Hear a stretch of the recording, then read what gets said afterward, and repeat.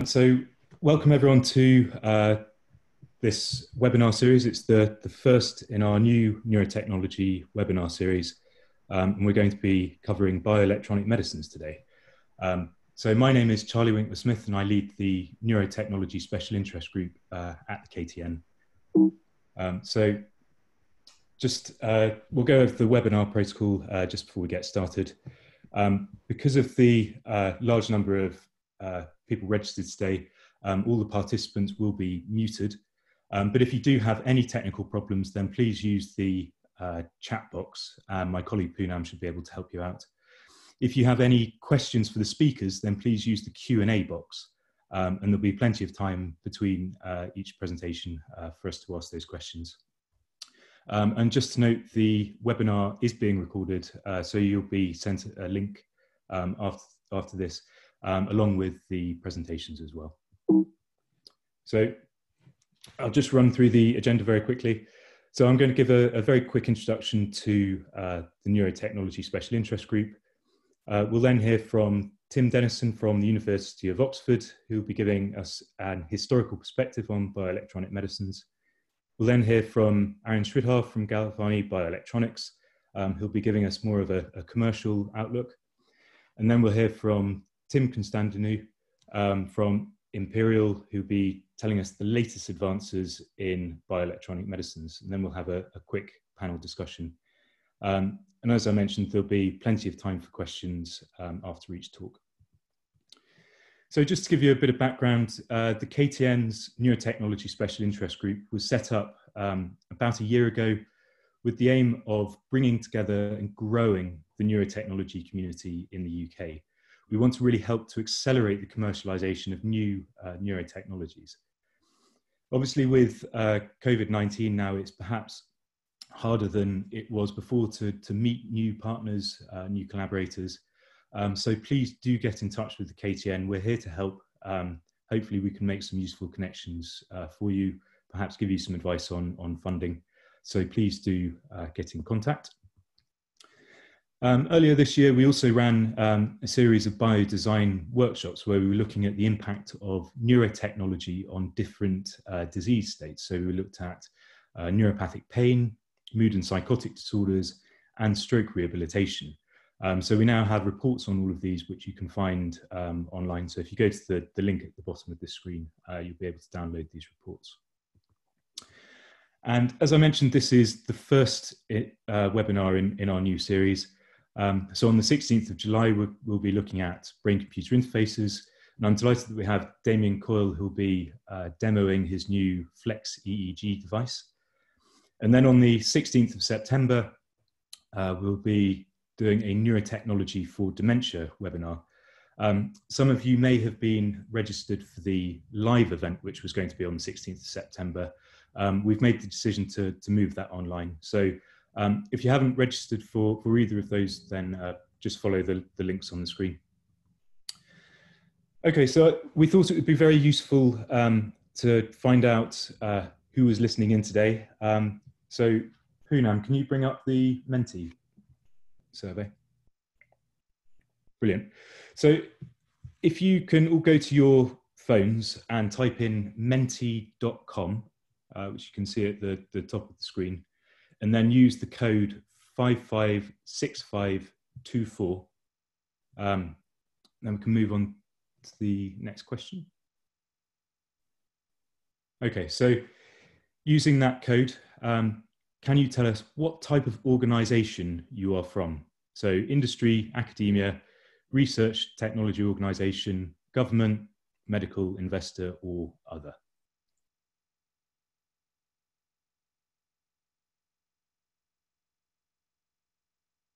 And just whilst we're waiting for the results to come in, I'll introduce our first speaker, Tim Denison. Tim is a professor at Oxford, but he also is the chair of the Neurotechnology Special Interest Group. So he was absolutely instrumental in getting this group set up. So welcome, Tim. Thank you, Charlie. So one thing we just had the Menti code is at the top of your screen, 556524.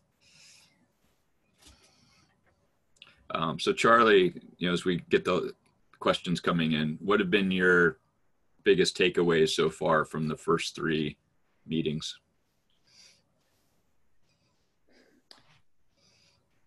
I suppose one thing that came up was perhaps regulation, that it can be a little difficult in the UK when compared to perhaps the US. So that's definitely been a takeaway. But I suppose for me, the most exciting thing is the amount of enthusiasm there is in the sector for neurotechnology. We've got an incredibly strong research base, but that's now being translated into industry. So it's a really, really exciting space. Yeah. Excellent. Well, So, looks like we've got a good number of feedback coming in. So yeah. Should we move on to the next question, Bruno? Brilliant. So what is your level of knowledge of bioelectronic medicine? So are you a specialist? Are you aware, or are you completely new to bioelectronic medicines?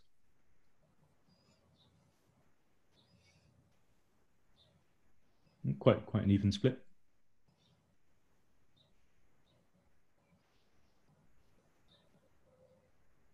Hopefully this will help the speakers just pitch their talk slightly.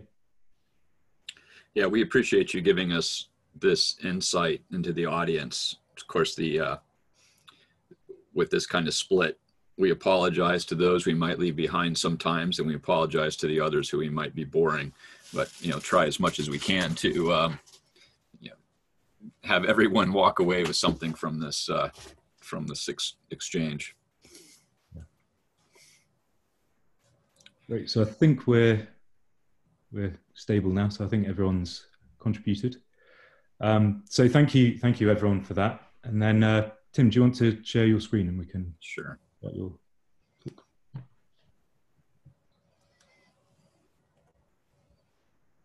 Okay. Great. Thank you. Yeah.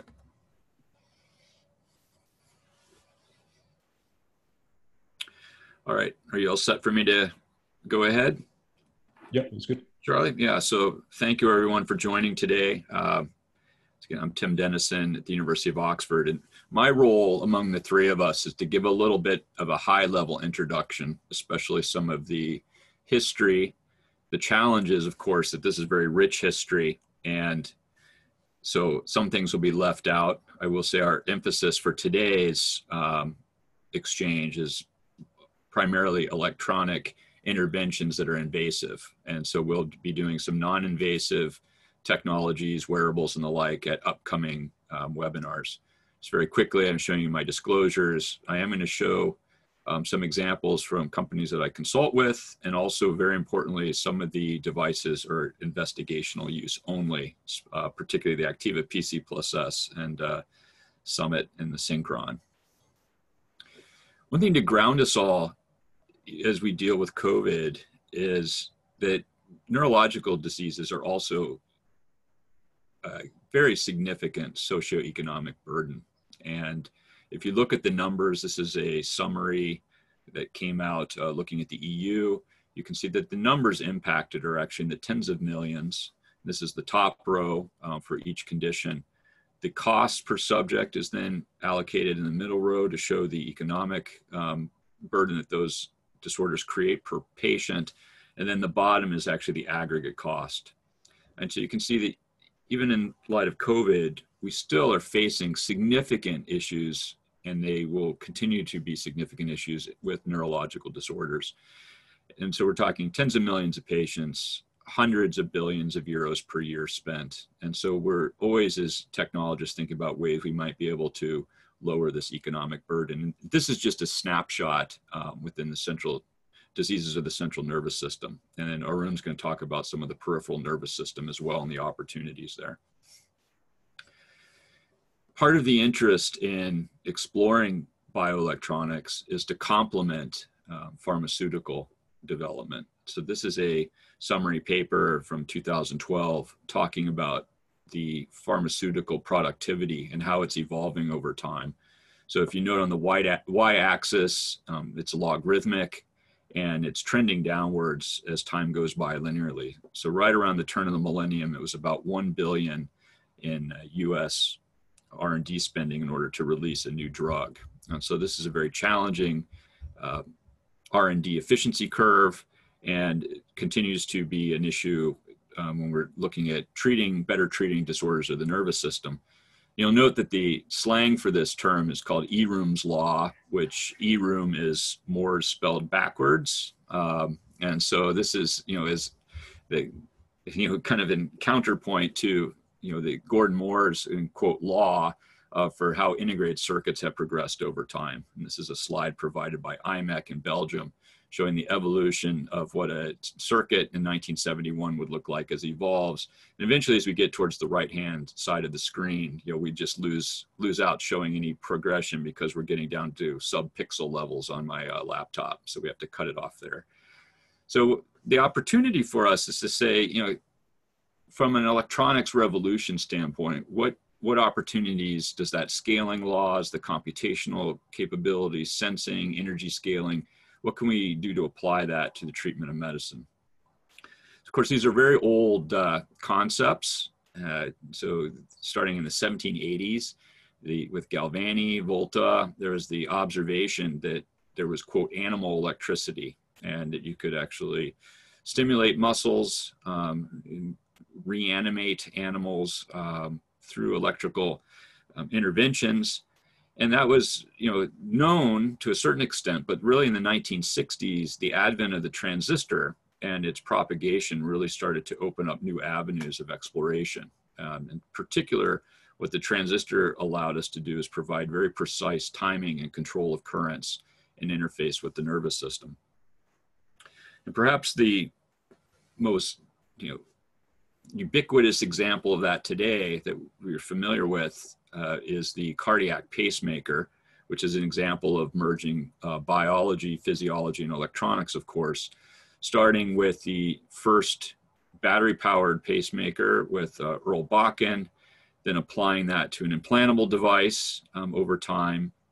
And then, as you can see, progressing, over decades, the addition of both sensor technology, adding intelligence in the device to make it responsive to patients' needs in real time, and then also becoming immune to the environment, such as the MRI, but most importantly, the scaling. And so it's similar to what we saw in Moore's law, taking advantage of technology evolution and how that scaling can allow extreme miniaturization and, most importantly, new workflows.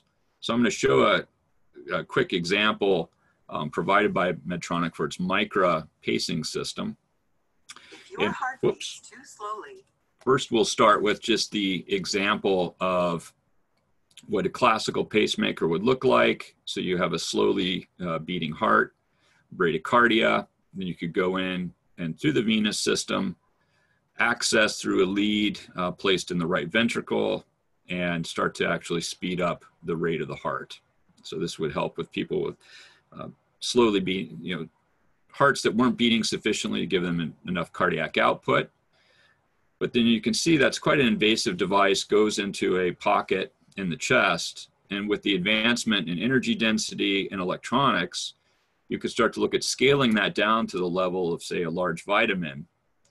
And most importantly is when you're looking at something that's down at that scale of size, it enables new ways to place the device within the body. And this is something that I really want to reinforce and kind of set the stage for the day, is that it's ultra miniaturization. Instead of going in surgically through the chest, now you can go in, say, in the model of a stent procedure and place the device into the right ventricle using a catheter.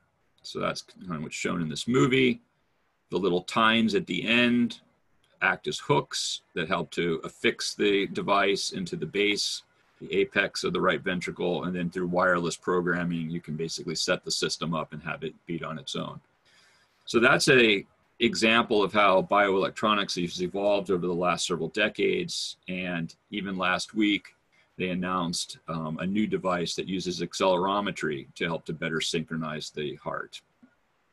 So another example of success is the cochlear implant, which goes in as a prosthesis. And on the left-hand panel here, you can see how the hair cells in the inner ear might be compromised due to either a pharmaceutical side effect or some other issue.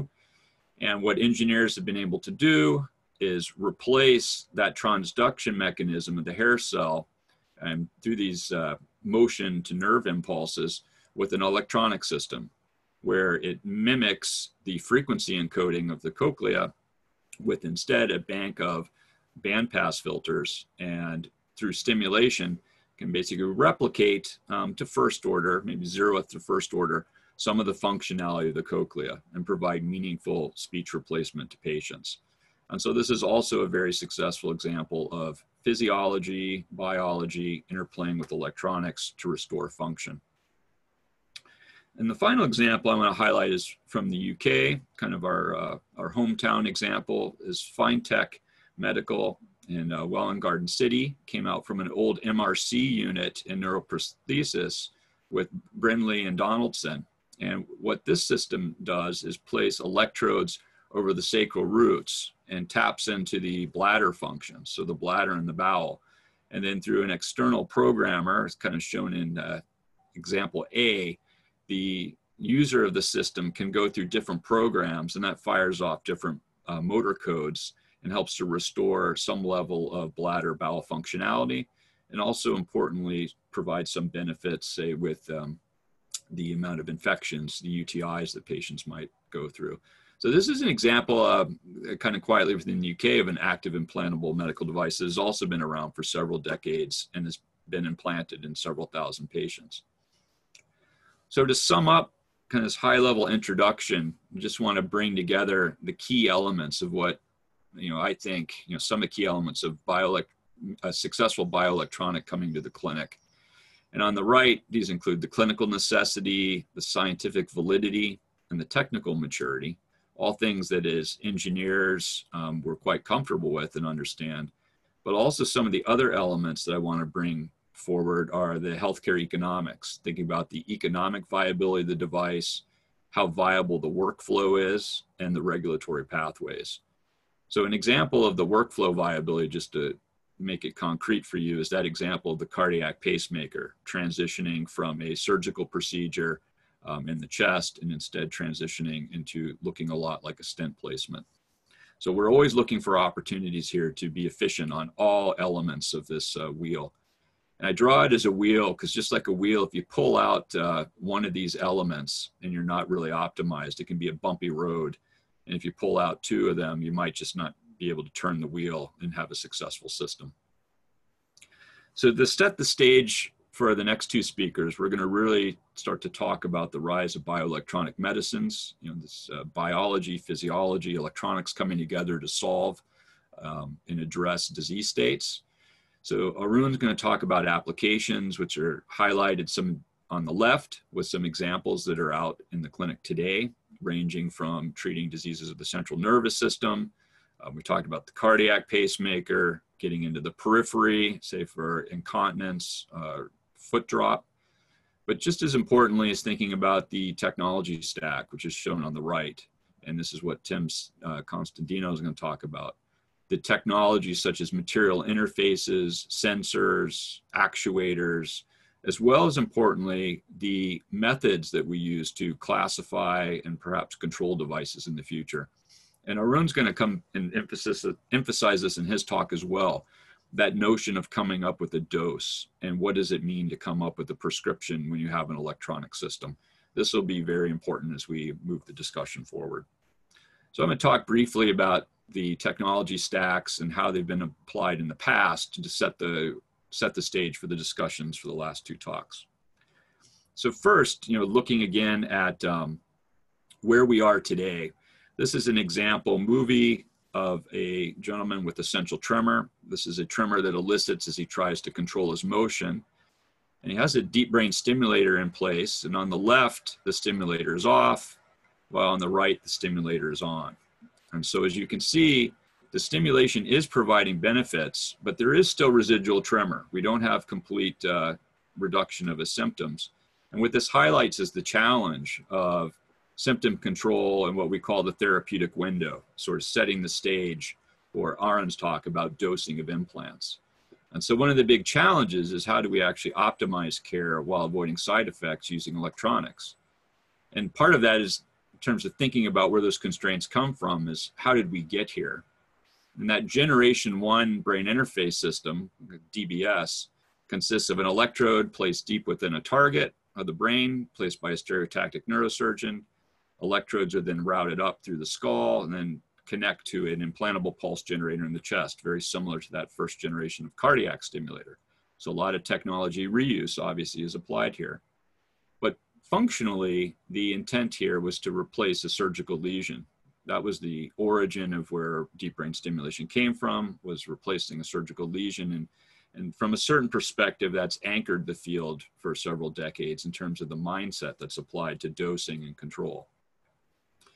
But one of the trends we're seeing in the bioelectronic medicines is to shift this mindset from a replacement of a lesion perspective to more of a dynamic physiology-based co-processing, where there's a real emphasis on the creation of more natural, physiologically relevant neural codes and how those are dynamically adjusted based on the real-time physiology that's measured from a patient.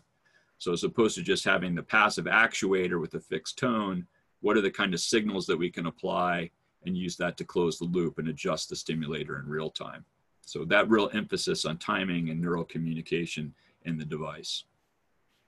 So as one example of the state of the art, here is a device a prototype from the University of Florida using the Activa PC+S, where Aisha Gundez, Kelly Foote, and Mike Oken were connecting cortical strips placed over the motor cortex, and those are used to drive depth leads within the thalamus in real time. Oops, so play this movie. So this shows an example of the research subject. We start with the control state, so very similar to the first movie, where as they go about their activities of daily living, they're challenged, say in terms of pouring a cup, due to the intention tremor being elicited, and this makes it a challenge for them to go about their daily activities. And so what Professor Gundez was exploring is, can we optimize that device to get the benefit of tremor control, but when the tremor is not elicited, say turn the device down. So side effects such as dysarthria with speech or paresthesias are less prevalent. And so this, what's shown in this video, in the top panel, in the raw channel, is that signal from the motor cortex. The intermediate panel is the power within specific bands of the brain that are associated with motion. And then the bottom panel, stimulation, is the real-time stimulation state of the device. And so you can see as the subject sets the glass down and rests, the stimulation ramps down, preserving both the battery and the device and hopefully avoiding side effects that can be part of the therapy. When the therapy is needed, you can detect that from the motor cortex state and then ramp the stimulation up appropriately. And so this is an example of bioelectronics in the central nervous system taking on more of that dynamic physiological response. But then also moving outward, say into the spinal cord, there are similar opportunities. This is an example from EPFL with Gregoire Courtine's team, where they were going into the spinal cord of spinal cord injury subjects and modifying an existing spinal cord stimulator to provide a more dynamic pattern. So the intent here, and this is really important, is to modify existing technology as a first-in-human prototype that could elicit, say, the restoration of gait or other functionality. And so this is a video from their Nature paper where it shows that the combination of external sensors, both inertial sensors as well as cameras, can be used to adjust and dynamically adjust the stimulation state in real time. And this is, of course, replacing that tonic code that was historically the use case that was used in a pain device. So once again, emphasizing that restoration of neural codes, a more natural stimulation paradigm being the goal. So this is that's a brief highlight of kind of where we've evolved in the state of the art on the right-hand side, especially the science and the technology. But I want to briefly show some examples of the left-hand side and things that we should consider as we hear from the last two speakers. So first, a little bit on economics, especially for a UK audience, is when we come up with these new technologies, what are the kind of economic constraints that we need to consider? And one of the key metrics is the incremental cost-effective ratio, the ICER, if you will. And what this does, tries to capture, is the benefit normalized by the cost of our new intervention. So if we have a new bioelectronic innovation, we say, how does it show an improvement in terms of quality adjusted life years? And that would say B and B. So first, for QALYs, it's a measure on the y-axis of perfect health being a 1, death being a 0. And then on the x-axis is the time that you're actually benefiting from the intervention. In this case, they're assuming out till death. So we have our new intervention. We'll come in and panel B. And what we want to do is then compare that with how would that consumer, how would that patient have done without our intervention? And then the difference of those areas gives us the net QALY. And then what we do is normalize by the cost. And so you can think about this as an economic hurdle of about 25,000 pounds. There's a bit of a window between 20 and 30,000 pounds per QALY that's acceptable. And so if we come up with a new intervention that, say, is technology, it's a technological marvel, absolutely amazing, makes the cover of Popular Science, but we don't meet this ICER ratio, it will struggle to actually be adopted clinically. And that's something we need to keep in terms of our mindset for how we're going about the bioelectronic innovation space. The other thing that's critical is to think about workflow viability. And so as technology shrinks, what can we do to minimize the invasiveness of our procedures? And so this is an example of an innovation being pursued by a spin out from the University of Melbourne named Synchron. And if we go back to those examples of brain-computer interfaces and the like, where historically people put in electrodes to an invasive procedure, Synchron's exploring how they might be able to use stent placement technology as another alternative to access the central nervous system and get, be able to read out signals from the brain chronically, but without requiring, say, drilling a hole in the cranium. So this is their video kind of illustrating the concept, where on top of the stent, there are small electrodes that are placed, and then wires are routed back through the venous system and to a device that's placed in the chest, which we'll show here. So on the order of 10 plus electrodes are then available, placed over the brain that can measure the field potentials that arise from brain activity. Those electrical signals are routed down to the device in the chest, and then those can be telemetered out to external actuators to, say, control a computer or select a certain cursor click on a template device. So this is something I want to reinforce as well as we listen to the next two speakers, is thinking about ways to optimize our workflow and make it as viable as possible. Creating greater efficiencies for clinicians as they look to place these devices. And also, of course, that impacts the acceptability of the technology from the perspective of the patient. The last point is starting to think about inspirations from platforms, platform economics, ways that we can actually reduce frictions for innovation in this space. And I personally think taking some lessons from platforms could be helpful here. So first, when we say platforms, what do we mean? It has multiple meanings to people. These are examples of 3 types of platforms. You're probably familiar with the product family platform, say the Volkswagen Audis, where there's a common design that can be repurposed across multiple products. And this has actually been a key element of innovation in the medical device space, in bioelectronics, where a common device platform, such as that spinal cord stimulator we talked about for treating SCI investigationally, that's also been used, of course, for the treatment of chronic pain. So that's an example of a common product platform that can be applied potentially to multiple disorders. Other platforms are as market intermediaries, and also, of course, the ecosystem. And where I think these become important is looking at new ways to do discovery innovation, looking at clinical neuroscience and bootstrapping that off of standard patient care in an ethical way so that we can build a positive feedback loop of treatment for patients, but also the discovery that's required for future devices. So this is a little schematic of what I used to illustrate this concept, where we as neural engineers can construct devices that are therapy and research platforms, and it provides a basic level of care guaranteed for the patient so they will benefit from receiving such a device. However, on top of that, we can also include a scientific instrumentation platform, and this enables the discovery science to occur. So in terms of a virtuous feedback loop, you can think about a patient coming in, they need the latest therapy. They can then access that therapy using the baseline capabilities of the platform.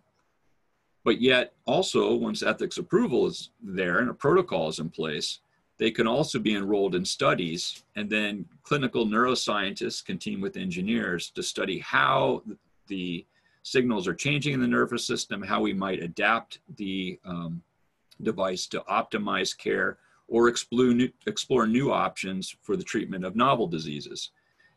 Any innovations that we find, we can then update and put that into the next generation device. And everything going in the right direction, build up a continuous feedback loop and drive innovation and really create an efficient way to bring innovations to market.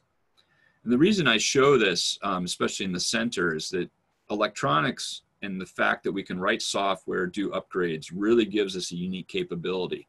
And it's something we want to keep in mind as we hear from the next two speakers of how we can take advantage of the unique capabilities of electronics to reduce those frictions for bringing innovations to the market. The final point I want to make take a few questions is, of course, all this space, we need to be very aware of neuroethics, informed consent, and the like. And so there have been studies at the Royal Society on the iHuman that have been put out, and you have access to those reports, as well as the Brain Initiative with the NIH has put out a neuroethics roadmap. And so one thing I really want to reinforce throughout this panel and all exploration of bioelectronic medicine is being aware of neuroethics and its role in terms of this innovation process. So to wrap up, the next two speakers are going to give an exciting overview of applications as well as technology, both the future and present of these devices, and Arun with the perspective of clinical applications, and then Tim talking more about the actual design and optimization of the stack. My role is to reinforce how those two elements feed into a broader definition of a successful bioelectronic system. And I'd like for my talk for you to walk away with this holistic picture and keep this in mind when you're evaluating new technologies.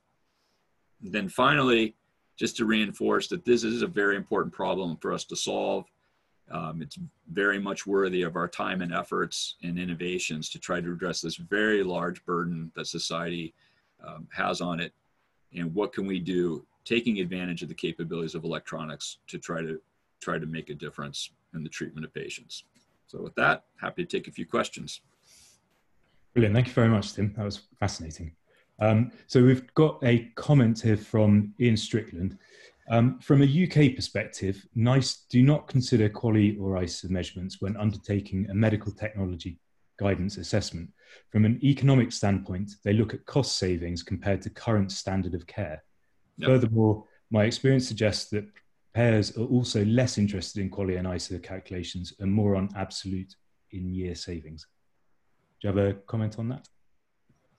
Yeah, so this is from economics and costing. Yeah, so that's a very important, very, very, very important point. I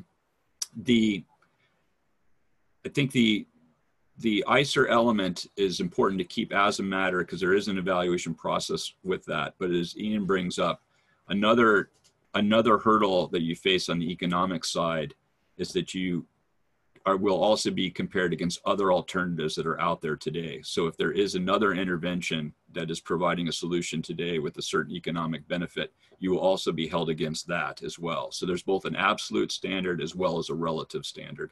So thank you very much for that clarification, Ian. And we've got a question from Helena Mezgova. My question is around liability with bioelectronic technology, specifically around neurodegenerative conditions. If a device manages the subject's balance, ethically speaking, who assumes liability for the subject? So let's see, my question with bio. I'm curious how can you say what you mean by balance?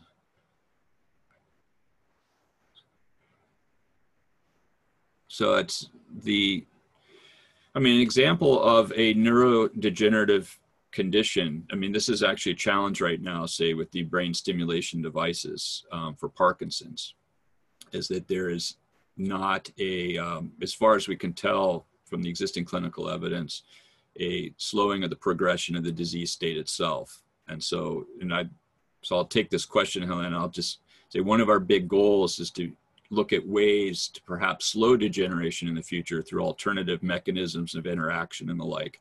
As of right now, it's more of a palliative treatment for these symptoms.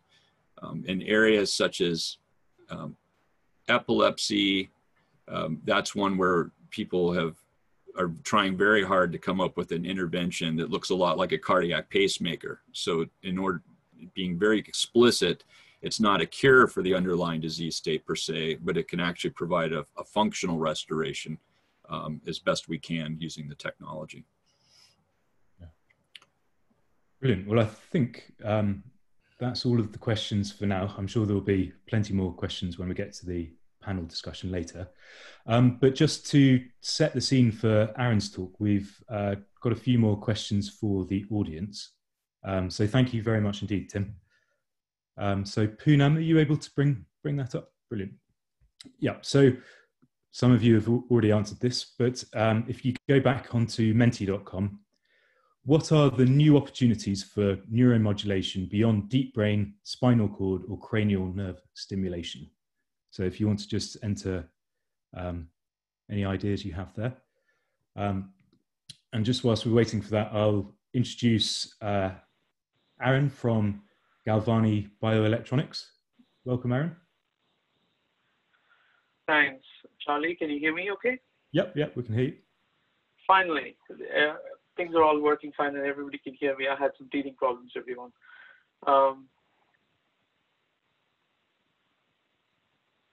Interesting. Very, very interesting responses.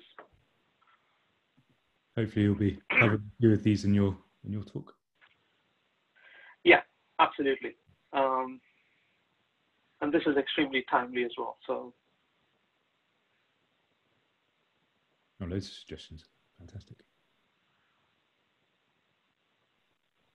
Okay, brilliant. And so you can keep entering your answers here, but if we just move on now to the next question, please, Poonam.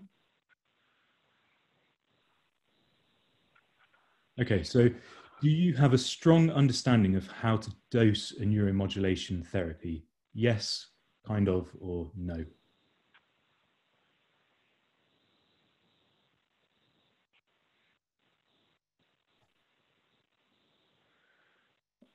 Okay, that's good to know. So I think a nice deep explanation of dose would be very helpful, Arun. all right. This helps me to kind of focus specifically on specific parts of the talk rather than the just going with the flow. Yeah. That's great. Thank you. Brilliant. Thank you everyone for that. Arun, are you able to share your screen now? I will be able to share my screen. You do have a backup anyway, Charlie, just in case there are issues on my side. But is everybody able to see my screen? Yeah, we can see that. Okay, fantastic. First of all, thanks to Charlie and Tim D for giving me the opportunity. I think I should almost be called as Tim E to kind of ensure that we're all in alphabetical order in terms of presentation. So once again, thank you so much. I come to you from a perspective that there is more than just what we know of neuromodulation in the historic sense. And And therefore, I actually come to you as kind of a living evidence of kind of what is possible in the field.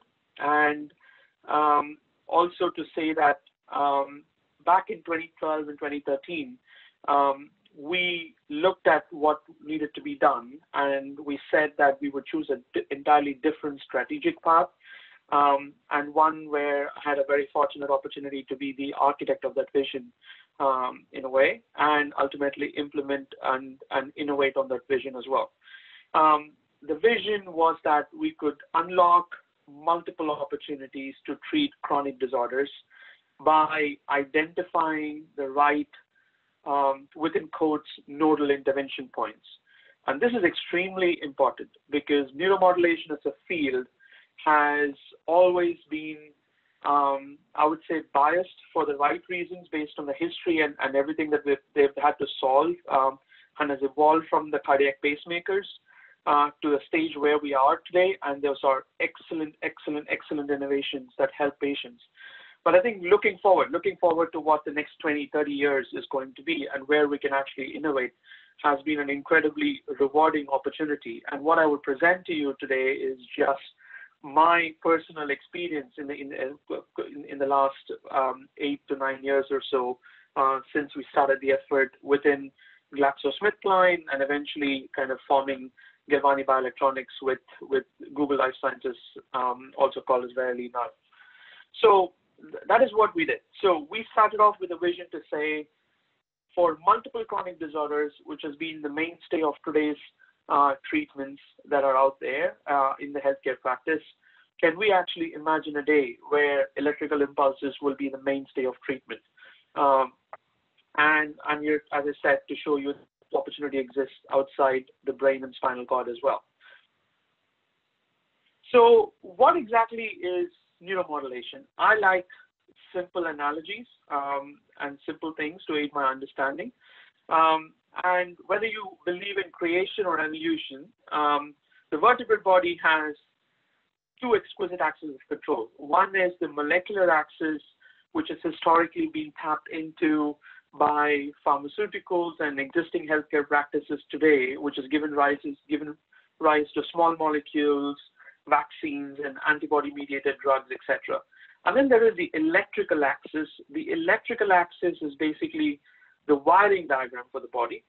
And the way I think of it is that the wires are simply, especially for folks who don't necessarily work in the area, or even for folks who actually work in the brain and spinal cord regions, but nothing outside of that, I kind of think of the entire autonomic nervous system, which kind of resides outside the brain and spinal cord, as the wires that supplies the lights and the switches inside your home. There is a main, but all of that, there needs to be proper connections. And if you need to switch on the light in your dining room, you cannot expect, just because you've turned on the mains in the electrical supply, the dining room light won't turn on. And at the same time, if you want to build any fancy kind of changing tonality of the bulbs or smart lights, etc., you actually really need to understand how well is the wiring to that switchboard is, and ultimately then understand what needs to be done to that. So that's my analogy of why we started off in exploring the periphery, because there is more opportunity than one can choose at this point of time to innovate. And the beauty of this approach, I think I would argue, in contrast to the brain and the spinal cord stimulation, is that the nerves themselves, you have to approach it as a tree, and therefore once you go up or go down the neural hierarchy, you can choose the right intervention point to balance out the risks versus benefit to the patient, and ultimately, because of where one is intervening to produce an effect, you can build in precision and you can also build in personalization, all to go with things that Tim Denison spoke of. And as a result, I think the approach to engineering would look slightly different to the approach to what has been traditionally viewed in the brain and spinal cord and cranial nerve stimulation systems. So I'll give you a few examples of that. And as a result of that, I think when we kind of came out and put the vision out back in 2013 that this is how we would want to do it, and there is opportunity in the periphery, we realized that this is not something that can be done just by ourselves, and it is probably stupid to imagine that we have probably less than 1/1,000,000th of the total brain power within the company and hope that we can achieve the best innovation out there. So we partnered. It was all going back to Tim Denison's point of view. We could only achieve this because of partnering. We took a very biology-centered approach to innovation because it was all about identifying the right target and not necessarily going after. And we told ourselves that we would not be creating another Me Too device or an intervention on an already existing nerve target, etc. So therefore, it was all about unlocking the opportunity here. And as a result of that, I think what we realized was that, at least for me personally, who had a background in clinical physiology and also had a lot of biophysics training, identifying the nodal intervention points leads to a better understanding and will lead to a far better treatment than the existing ones, including in certain cases pharmacological therapies, or in certain cases where there has been no opportunity for pharmacological therapies because of the type of disorders that one actually has or one actually finds in the system. So therefore, I think we partnered in 2016 with Verily once we've built up our kind of discovery portfolio. And we found that the biology-focused innovation, as a result of everything that we had done until that point for the first 3.5 years, would lead to a differentiated benefit. And we had ample evidence to show that it would lead to a therapeutic effect and therapeutic specificity in terms of improving patient benefit, at least from the data that we had generated. And as a result of understanding all of this, we would be able to build a device that would lead to a broader access. And once we do all of these, then I think personalized medicine and optimized outcomes comes as a result of that. And I think Tim Denison gave a great example of how this can be personalized, etc. And it actually took some time. But I think the key is about understanding where we need to start. And that's what my specialty is. So I'll actually move to the next most important concept here, because I think the way I mean, first of all, is that Galvani Bioelectronics originated within a pharmaceutical company, but there are key learnings that we can learn from the traditional pharmacology that we can apply to neuromodulation, I believe, to understand the concept of dose. And this is extremely important because whenever I've spoken with people externally, they view medical devices as something that is a battery pack, and therefore it's very different to what pharmaceuticals are or biopharmaceuticals are. So therefore, it's almost like a bit of a mental hurdle that people actually encounter when you talk about medical devices if they don't really understand. But the concepts are really, really similar to what the existing pharmacological concepts are. I think I would like to kind of go through this with all of you. The traditional pharmacology always, as most of you would know from your science courses, chemistry courses, or early pharmacology, if you've had a chance to do them, is that it always looks at dose of a drug or a concentration of a drug and measures response from a minimum response to a maximum response.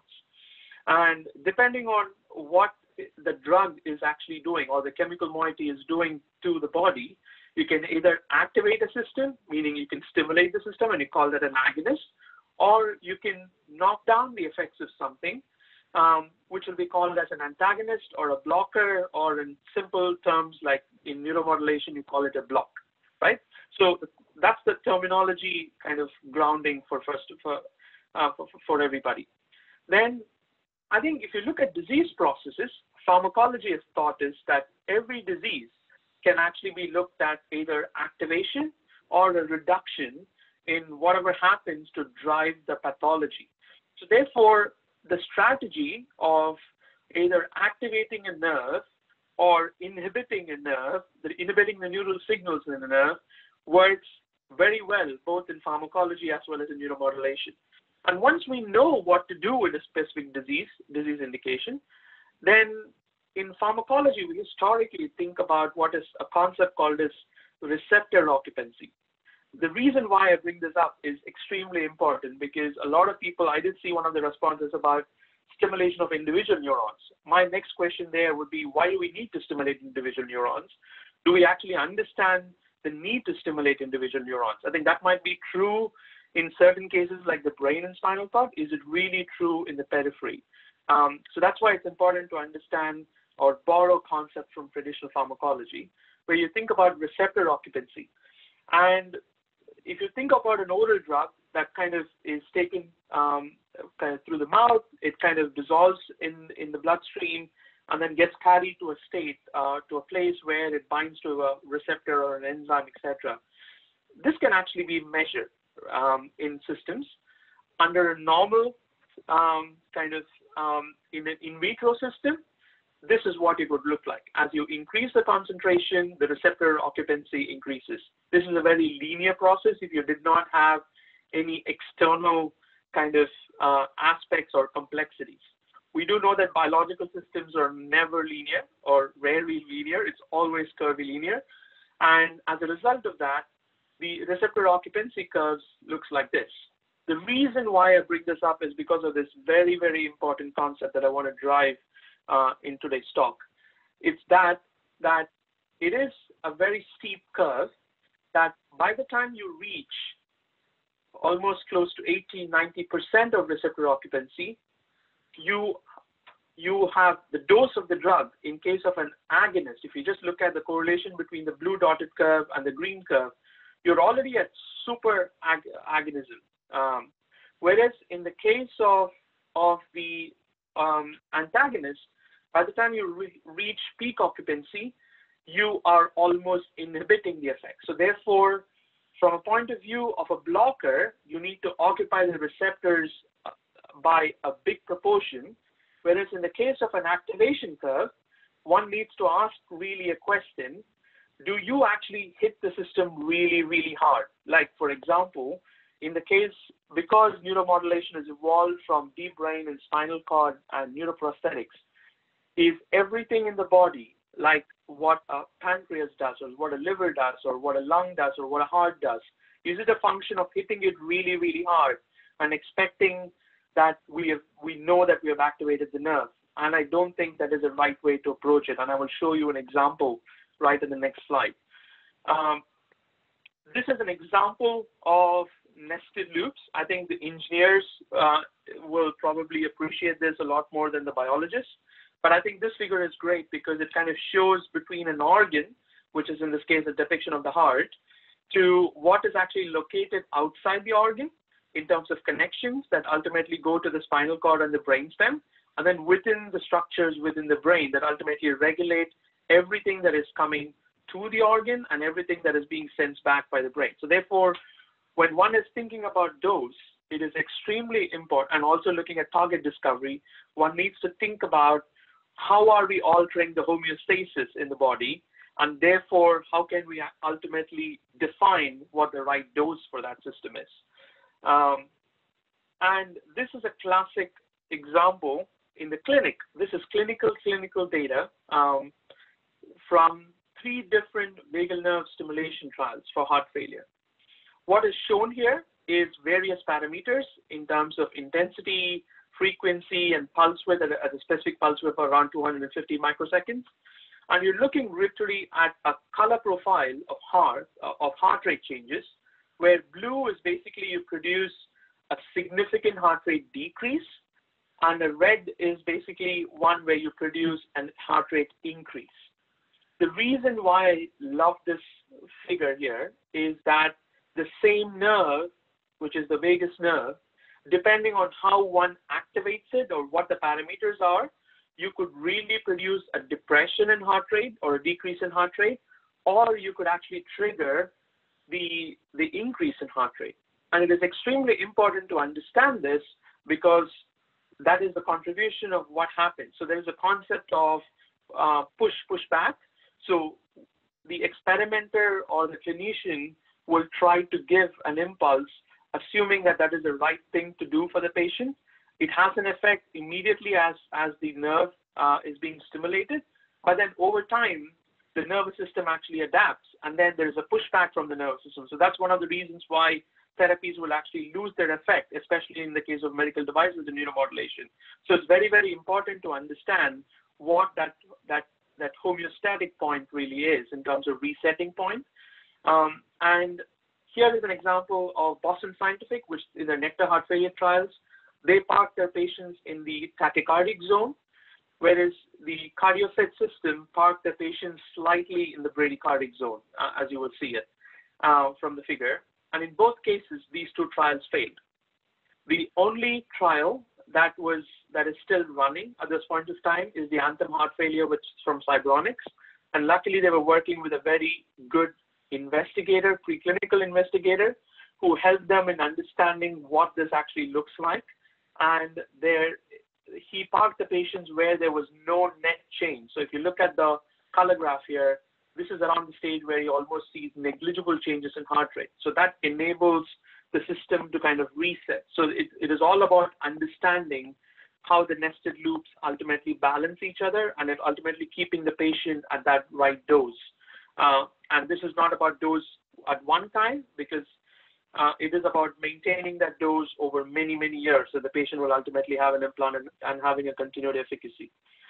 So with that, I will probably quickly go through a few examples here to show that both inhibitory effects as well as stimulatory effects are opportunities in the peripheral nervous system. The first one was a work that we carried out in collaboration with Sylvia Condi in Lisbon.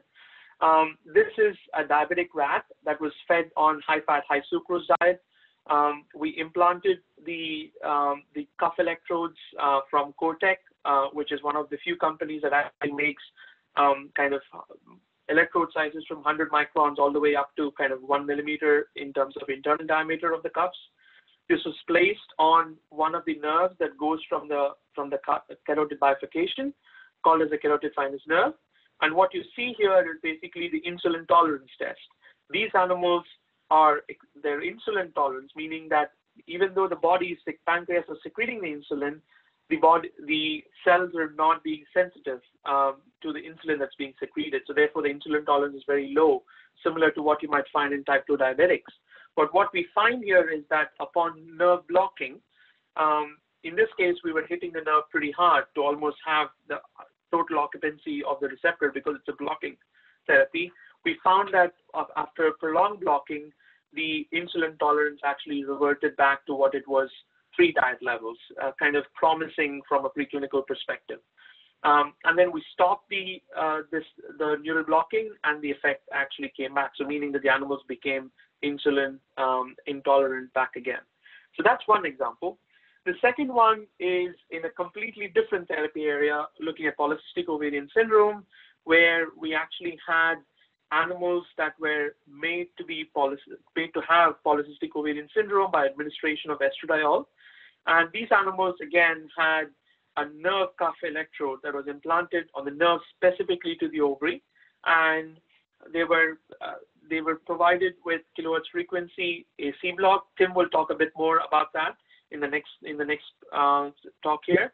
And what we found was that the normal-looking corpus luteum, or the normal-looking ovarian cells, was significantly increased after prolonged neuromodulation in these animals. And also, the classic symptom of patients with polycystic ovarian syndrome is that they have absence of menstrual cycling. In the rats, it's called as estrual cycling. And that actually comes back with the initiation of neural block, which starts at time 0. And then if it's continued for prolonged periods, you can see that the animals kind of start to go through the normal cycling pattern once every 3 to 4 days. Consistent with that, the summary data is actually shown here that in the blocked animals, the neural blocking, because it's an activation of the sympathetic traffic that drives the pathology. So we are able to inhibit, almost put a Bose noise cancelling headphones over the nerve to filter out the noise. And that actually enables the animals to actually have cycling. The next example is from the cardiac area, where in infarcted pigs, the classic things that the ICDs do is that it acts in a reactive manner, and it is a bandage for an insurance policy for things to prevent the patient from dying, but it does not address the underlying cause. What we actually found was that bioelectronic block, again, this is using a different form of blocking technology called as DC block, which again, Tim might actually cover parts of this. It's a different modality, it has its technical challenges, but nevertheless, what we found was that the number of animals where we could induce an arrhythmia, and if this was not terminated with the shock, these animals would continue to die on table, and we were able to prevent that with the bioelectronic therapy here, the blocking therapy here on table. And also we were able to prolong the activation curve for this patient, suggesting that we're able to increase the period during which the heart muscle cannot be re-excited, which is pretty substantial effect in terms of altering pathophysiology, even in an acute setting. Those are the examples of blocking the neural signals. And I hope I've given you at least 3 different examples of showing that there's opportunity beyond the brain and spinal cord. And in the last kind of 3 minutes here, I want to kind of give you 2 more examples here of a completely different one. This is work that we did with Philippe Blanco, really uncovering a totally different nerve target in the murine studies, and in contrast to the traditional vagal nerve stimulation that was employed for the treatment of rheumatoid arthritis. And what we found was that stimulation of this nerve leads to a reduction in the inflammatory cytokine levels, almost on par with the vagal nerve stimulation, but given that this would not have the impact of what the cervical vagus nerve stimulation might actually have. And we kind of targeted the apical splenic nerve here. And what we show here is that there was a significant decrease in the clinical scores in the stimulated group compared to the non-stimulated or the sham group here. The second example of stimulation comes from our most recently published Nature Biotechnology paper, which actually targets the pancreatic nerve electrostimulation, but we're not changing glucose level. The beauty of this approach is that we are targeting immune function that ultimately leads to sequestration of the immune cells in the lymph nodes that are close to the head of the pancreas. And as a result, we are able to prevent these animals from getting glycemic because this is a NOD mice model, which is historically a validated model for type 1 diabetes. We're able to show that compared to the sham group, which is in blue, the electrical stimulated group actually has almost no development of type 1 diabetes. And we tested the validation of this because we knew that if it is nerve stimulation, a blocker of this should ultimately bring back the effect. And lo and behold, when we used the beta blocker, which is ultimately the neurotransmitter that ultimately, and the adrenergic receptor blocker that mediates the effect, we found that these animals tended to develop type 1 diabetes again, suggesting and validating on our neurostimulation approach. This was all done in a prophylactic manner, but that is not the same situation that we might actually find in the clinic. In most patients, when we encounter them, they will already have the disease. So therefore, we tried an early variation of intermittent stimulation. And what you do see here is that in response, the dotted lines here, the lines at the rasters at the bottom are just periods where the stimulation comes on and what happens to glycemia in the next couple of days. And what you do see here is that compared to the sham group, which actually had a big increase, we were able to slow down the progression of glycemic increases with an intermittent stimulation. So that is another example of stimulatory approaches. There has also been, while we've been working on this, there is also approaches within stroke where there has been evidence of implanted,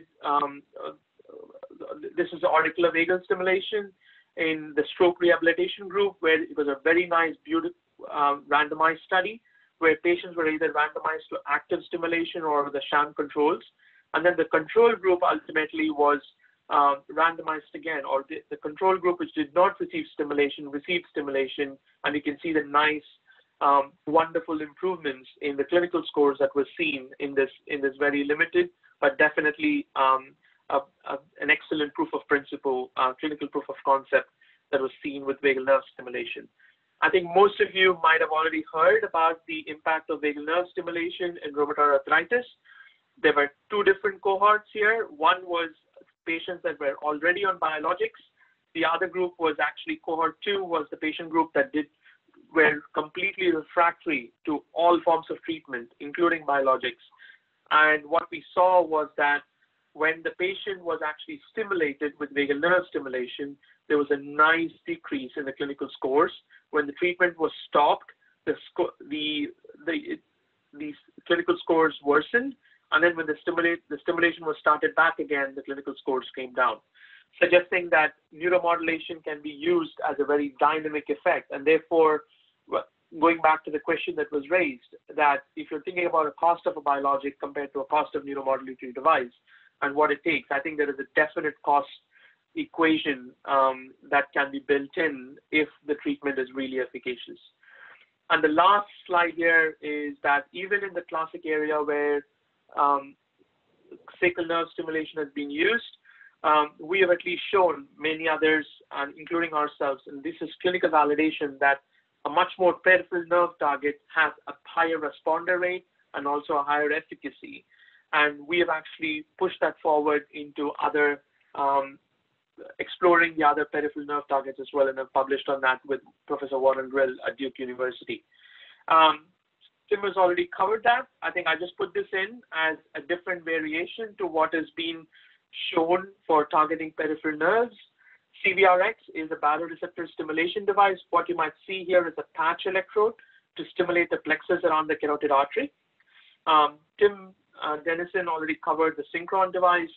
This is a stim wave device, which is again a device that can be activated using a wearable. And the last one is the most recent kind of development from a company called Nuspera that has circuitry, again, that can be powered using a wearable. So all of these are extremely excellent innovations that will drive uptake or more applications into the peripheral nervous system. So there's quite a lot to do in terms of what we can, what needs to be done to interface with a specific nerve in the periphery beyond just the vagus and deep brain and spinal cord nerves, and also in terms of understanding how to power and ensure that we can we have the right type of technology to be able to neuromodulate. So I just want to finish this one slide. I think the classic challenges for translation from a developmental perspective is comparative anatomy. The next step is really to understand, for the concept of dose, is really to understand target engagement. What are the biomarkers that we are measuring in response to stimulation, and how can that be used to clinically de-risk early in development, so that physicians, patients, and investors have great confidence in taking the therapy further for future investments. As Tim said, there is also an impact of referral pathway. We can take that separately.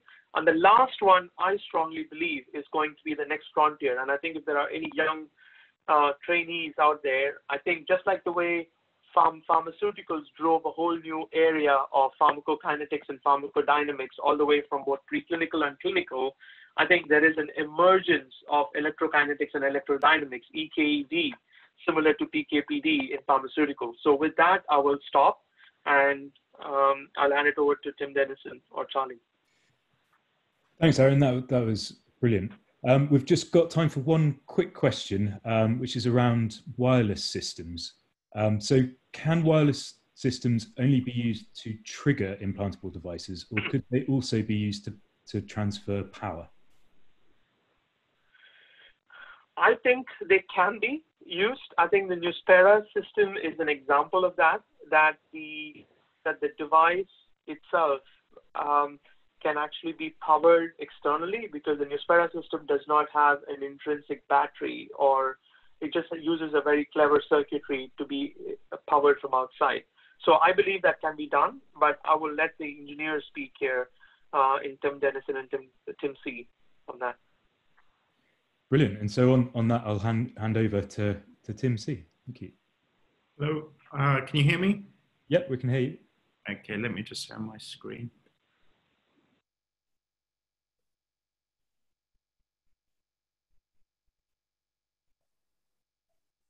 Yep, brilliant.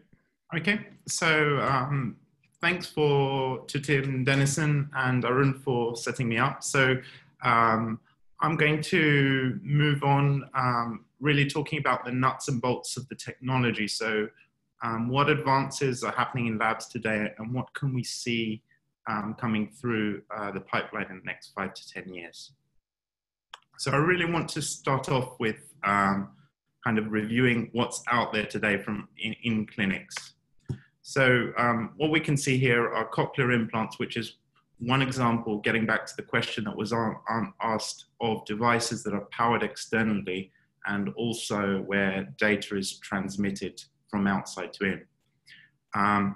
We've got deep brain stimulation devices, such in the central nervous system that Tim Denison has spoken about.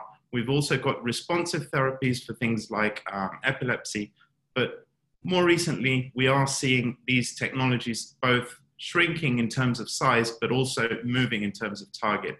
And now we're looking at therapies that are targeting the autonomic nervous system. And so in terms of electrodes, what is approved for human use? On the very left, we have the very invasive. So we have Utah electrode array provided by BlackRock for intracortical recording. We have Medtronic deep brain stimulation electrodes. There are many companies that make similar electrodes, and these are targeting midbrain structures. And then we get to the less invasive electrode types, such as ECOG grid electrodes or strip electrodes that sit on the surface of the brain.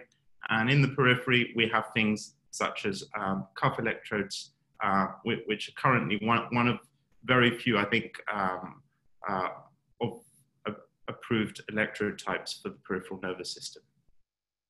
So setting up the grand challenges, I really want to start from the regulatory standpoint. So number one requirement is efficacy. The product has to do what it says on the package. And from a technical standpoint, one of the challenges is selectivity.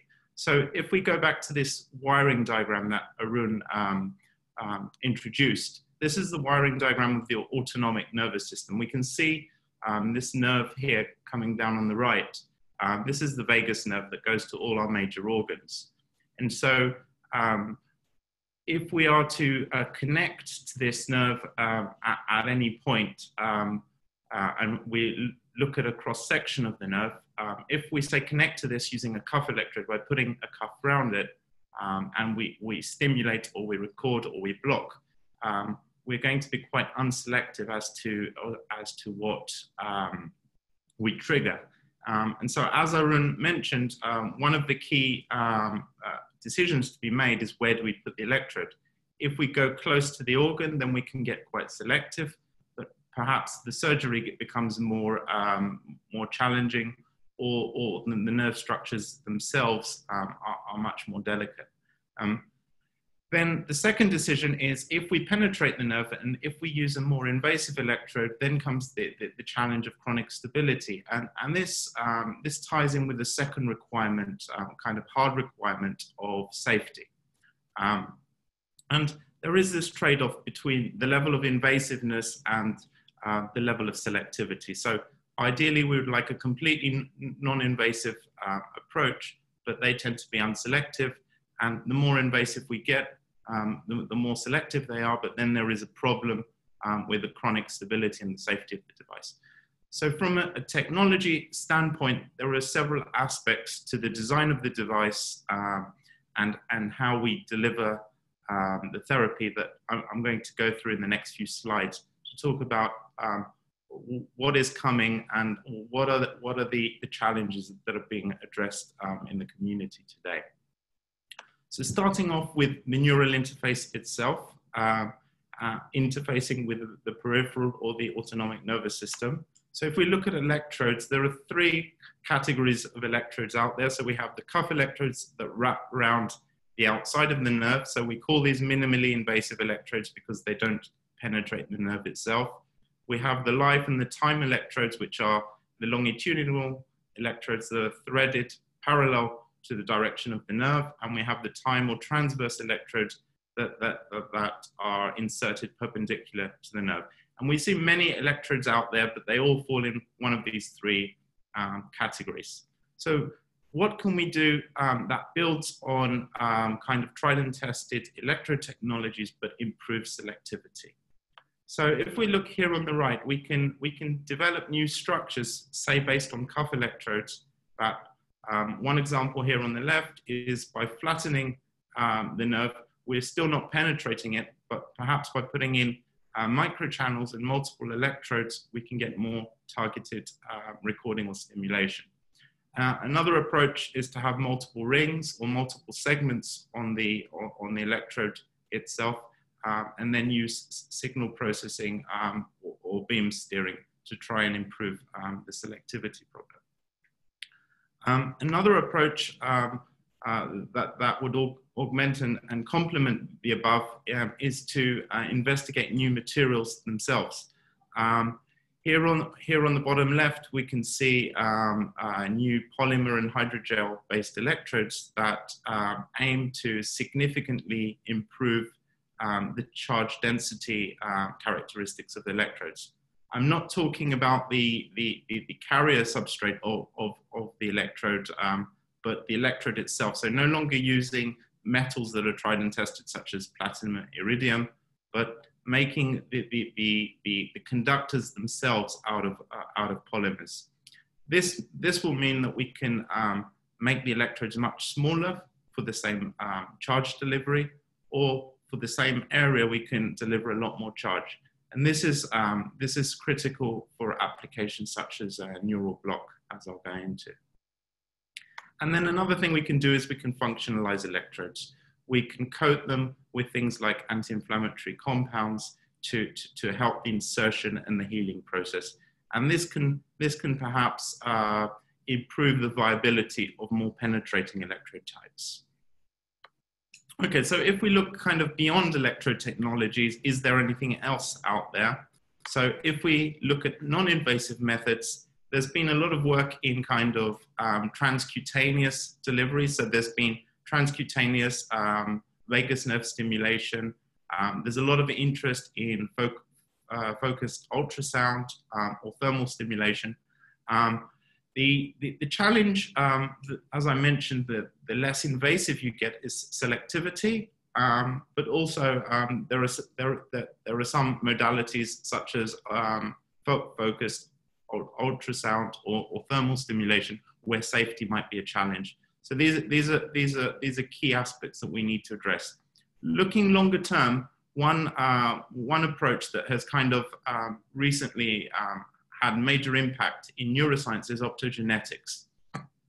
And there's recently been interest in applying this to the peripheral or autonomic nervous system.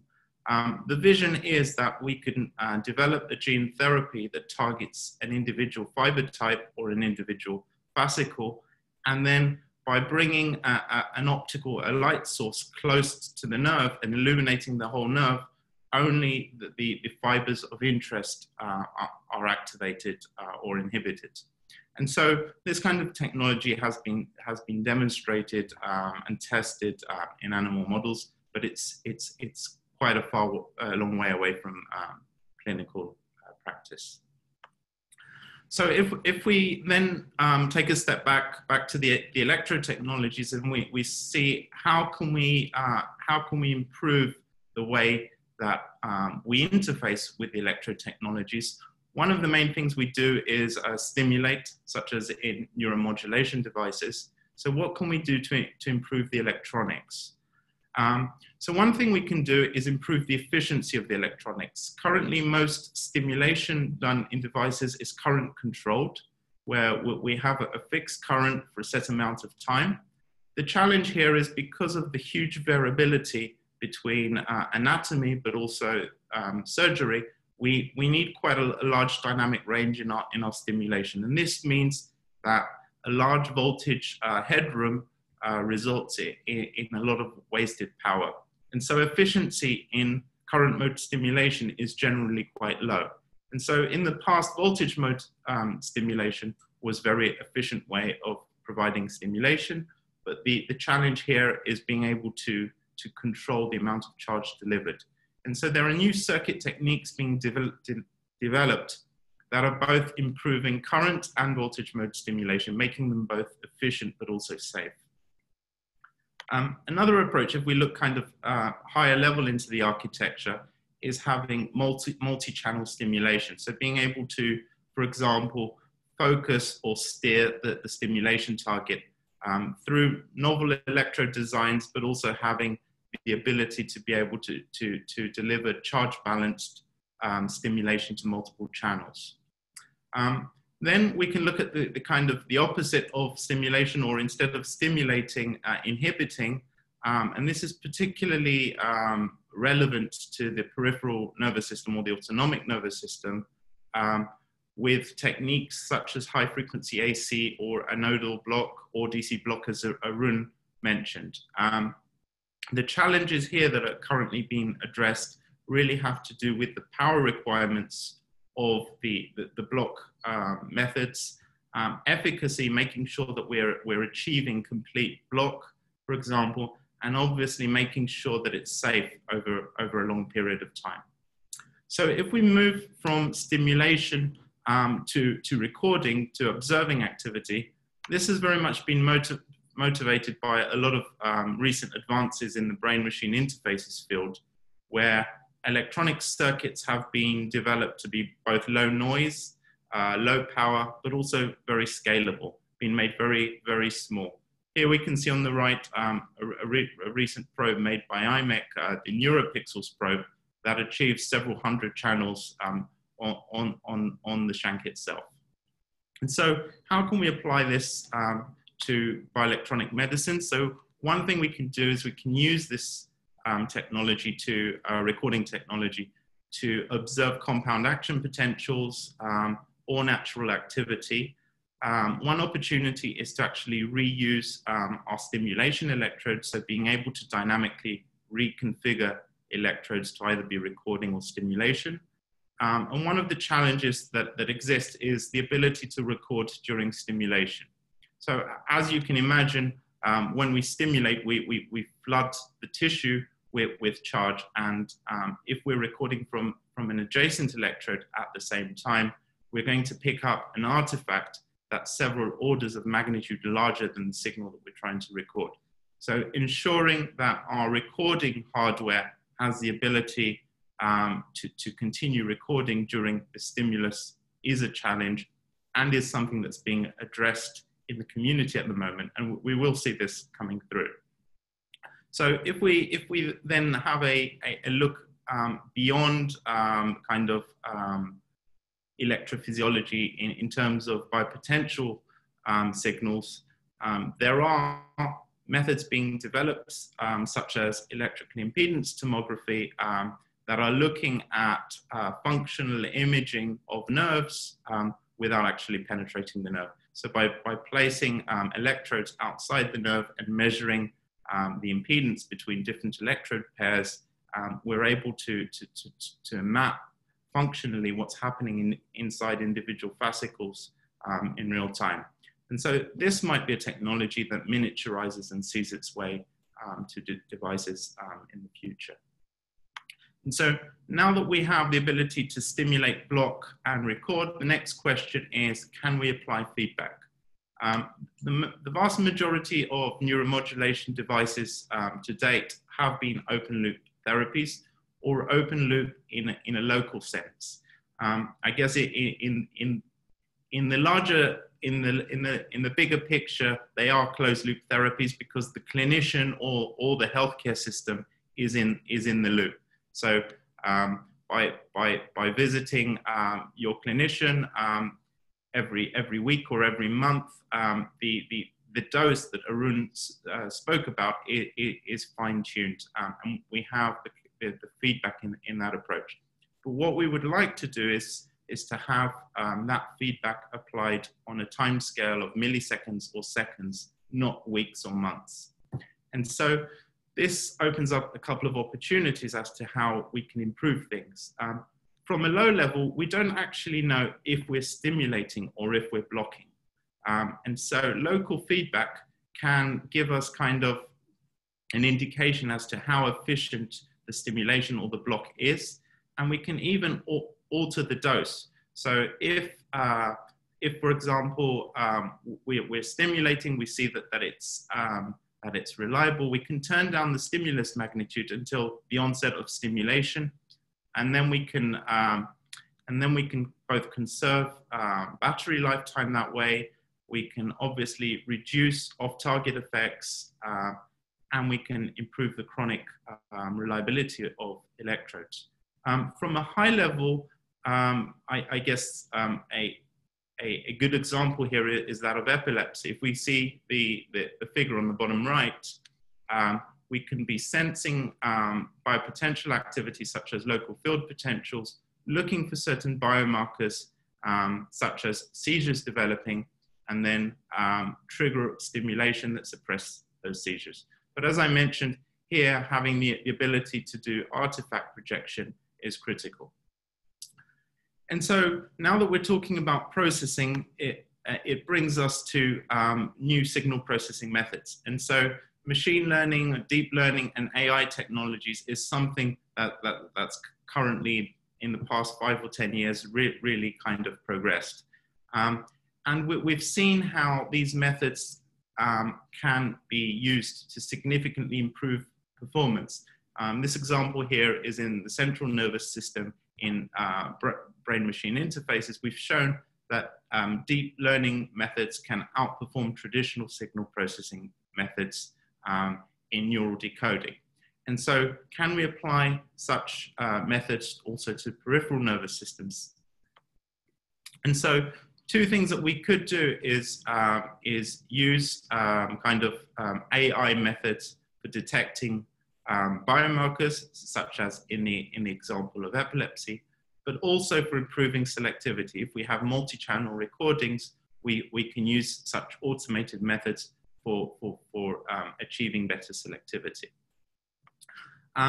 There are obviously challenges, and one of the key challenges is consistency. So an example where kind of machine learning or deep learning methods are very effective is in medical imaging.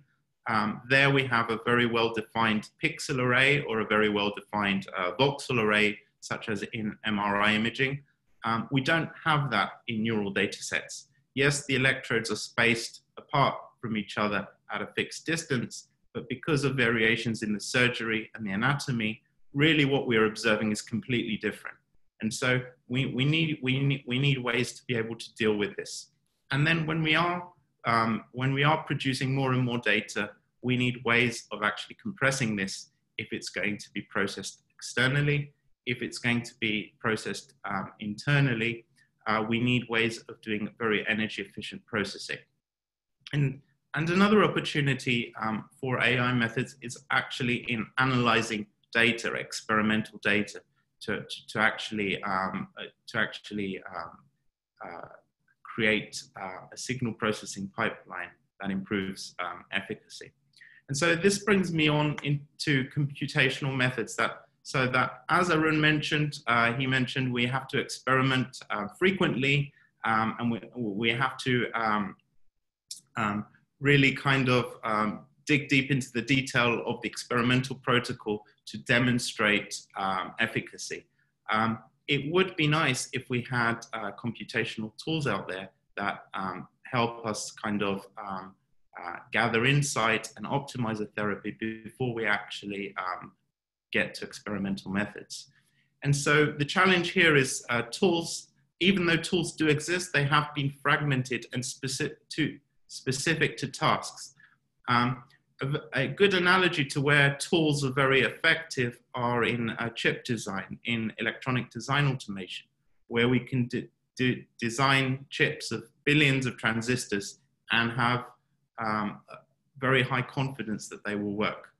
Obviously, biology is vastly more complicated to electronic chips, but this is kind of what we want to aspire to. And so what do we need to make this happen? We need the ability to simulate across different domains. We need to be able to simulate the tissue itself, but also the electric fields, the thermodynamics, and other aspects. We need libraries of components, both biological and engineered. We need nerves, we need organs, we need complete organisms. Then we need structures for cuff electrodes or other different electrode types. We need ways of being able to enter and design the system, and ways that we can optimize the way that it's used and visualize the results. On the right here are two platforms developed by ITIS Foundation in Zurich. So on the top right is Sim4Life, which is a commercial platform that aims to integrate many of these components. And on the bottom right is an online platform that's been developed by the same foundation for the NIH Spark program. And so just to finish off, so now that we've spoken about the specifics of how we're going to interface with the autonomic or peripheral nervous system, I just want to look a bit at the embodiment of the device itself. What we currently have are devices of the order of centimeter scale, I would call these. So matchbox-sized devices that consume of the order of tens to hundreds of milliwatts. These devices contain a battery. What we're seeing coming through now are devices that are kind of about a centimeter cubed volume. And because the volume has reduced, so has the energy capacity, since battery technology is the same. Most of these devices use lithium-ion or lithium polymer batteries. Then what we're going to see coming through are even smaller devices, devices of the order of a millimeter.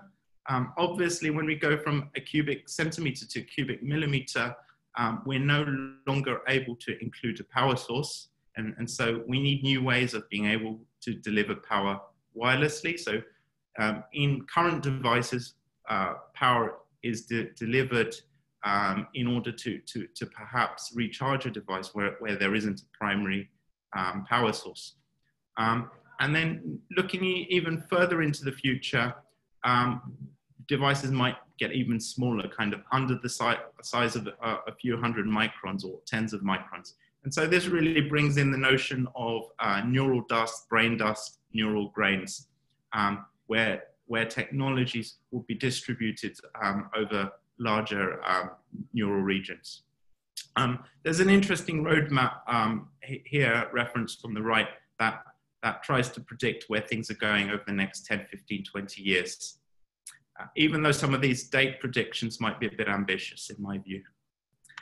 And so I mentioned that on this slide, I've mentioned how going from the centimeter scale devices to the millimeter scale devices, we need ways of delivering power in real time.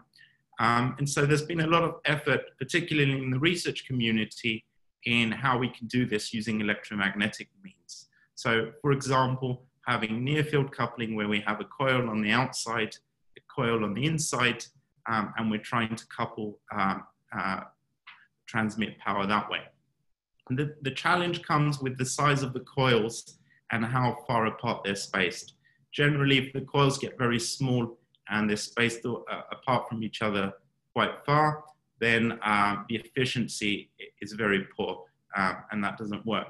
And so a lot of what is needed for bioelectronic medicine are devices that will be implanted quite deeply, not superficially. And so some groups have been looking at ultrasonic powering of devices where the power transfer efficiency would be much better. Challenges to do with ultrasonic power transfer have to do with how do you couple the energy in inside the body? So do you need to have a gel to couple the energy in efficiently? Then misalignment of transducers, directionality of transducers, and obviously in the central nervous system, there's the challenge of getting through the skull, but in the periphery, there might be challenges there as well. Okay, so to wrap up quickly with some concluding remarks on some of the technologies I've spoken about. So from a regulatory perspective, safety and efficacy are the two key hard constraints. One of the main technical grand challenges, as I call them, is selectivity. But it's also important to remember that desirability is also a key driver, both from the clinical perspective, but from the end user perspective. And so there is this risk versus reward trade-off. And obviously, we want to develop technologies that are less invasive wherever possible. So a lot has already been invested in validating devices, validating materials. And so there has been, and there continues to be a reluctance to kind of apply new materials, new methods in kind of traditional therapies by established industry. And so this brings opportunities for new startups and new players in the field to innovate. And as Tim Denison has mentioned, research platforms here would be key enablers. So being able to develop devices that can be redeployed either through software upgrades or by changing electrodes and the targets that they're put in, so that the investment made is kind of reusable, and a lot of the regulatory process as well is streamlined to support that. And then finally, I would like to finish off with actually the same slide that Tim Denison finished off on, which is technology is just one aspect. I've been talking about lots of technical aspects of developing bioelectronic medicines, but there are lots of other pieces of the puzzle that also need to be taken into account when developing therapies. Okay, that's all from me. Thank you. Brilliant. Thank you very much indeed.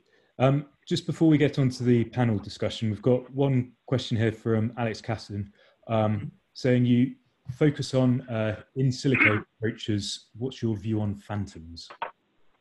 Well, it depends for what. So in silico approaches is, I guess, for active, for simulating activation and block, and the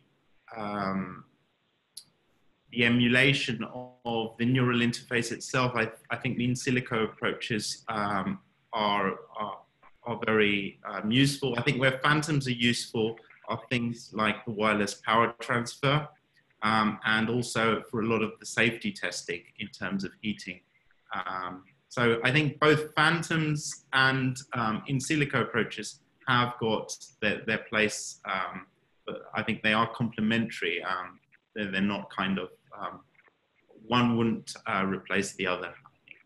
And Tim, kind of building on, I think where Alex is driving at is, where do you see the role, in addition to the in silico modeling like you showed that's coming out of Spark, what about in vitro, ex vivo, in vivo, like in your own work? How do you do that continuum of model validation to prove out your technology stack?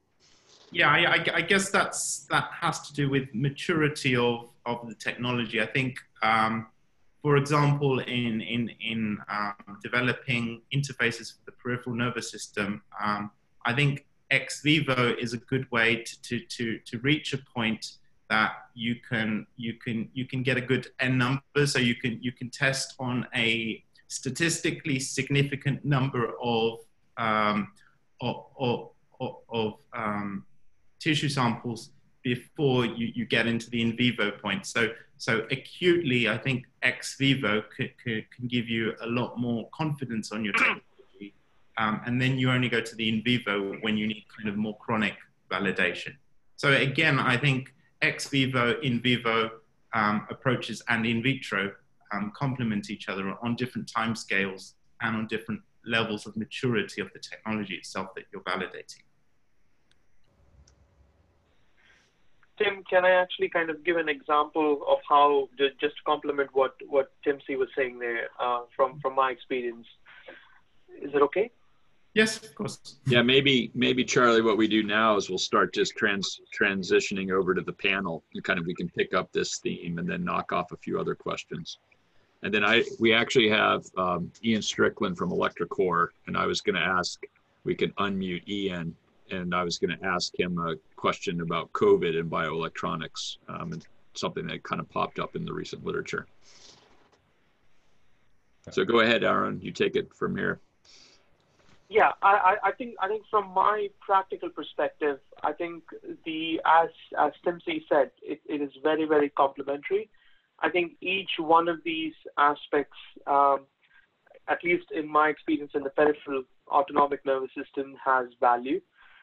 In silico systems have incredible value in terms of understanding nerve propagation and potential properties, and understanding what the thresholds, etc., for activation of a certain fiber type might actually be.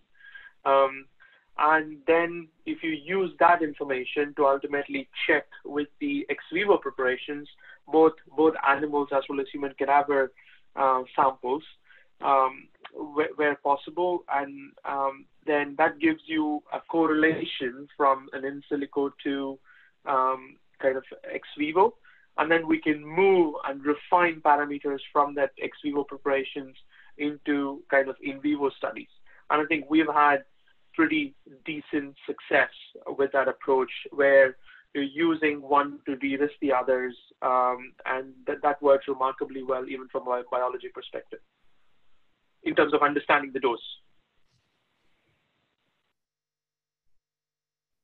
Yeah. Good. So I see people are using the Q&A, which I appreciate, and we'll start looking at those. Charlie and I will look through. Poonam, I was wondering, is it possible to unmute Ian Strickland? Okay, I see Ian's coming on board. Now, the reason I'm calling on Ian is that, part of it is we are in COVID, is that Arun made a reference to stimulation of the vagal nerve, specifically the splenic nerve in his case, but even up in the neck around, cranial nerve 10, there's interest in perhaps helping with cytokine scores, the cytokine storm and the like. There's been some very early pilot work, and I was just wondering, Ian's in from industry, if he can give a very quick overview, a couple minutes on just some of the short-term opportunities, perhaps, relevant to COVID. Absolutely, and thank you very much for all the speakers. It's been great to listen to you guys today. What electroCore have is a non-invasive vagus nerve stimulator called GammaCore. We are actually in the UK market. We're NICE approved and reimbursed by the NHS, so we've made great progress. But life for electroCore and vagus nerve stimulation started out with some early trials in asthma, looking at respiratory distress and exacerbations of asthma. There's been some great work out of Long Island by a group hosted up by Kevin Tracy, looking at something called the cholinergic anti-inflammatory pathway. And although we moved away from respiratory disorders and started our pipeline in headache, we've always kept a close eye on what impact stimulating the vagus nerve, sort of, Tim was talking about selectivity, sort of non-selectively, if you like. It has a number of downstream effects in terms of its efficacy. With the outbreak of COVID, we started to revisit the idea that stimulating the vagus nerve could potentially impact the cholinergic anti-inflammatory pathway, which is in essence driving away from a pro-inflammatory state to a more balanced state of the immune system, reducing the cytokines that are often pro-inflammatory, as has been seen, I would guess, in the rheumatoid arthritis studies that have been done by Galvani. There's some early pilot data looking at the fact that if you stimulate the vagus nerve, potentially for those patients that are experiencing a sepsis-like cytokine storm that has been described as being, down the more severe end of COVID for the patients that have real respiratory failure, that there might be some utility for our therapy or vagus nerve stimulation therapies in helping manage those patients that find themselves needing oxygen support or intubation. For us as a company, we've submitted an emergency use authorization to the FDA. They are currently deciding whether or not they will grant that. So it's certainly off-label in the US, although we have a clinical trial running in the US, a small pilot study, but we hold a CE mark for respiratory distress. So we do have a trial running in Valencia at the moment in Spain.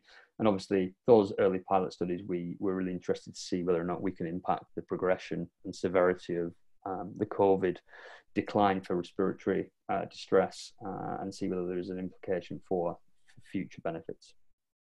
Thank you. Yeah, so that's in Wouter joining us from over in the Netherlands, from Delft, also points out that University of Bonn is also running a trial. So just to reinforce that even in the light of the COVID epidemic, that there's potentially a role for bioelectronics to be playing a part. And hopefully after seeing the 3 presentations, especially with Arun's, you have a sense of the mechanisms at play.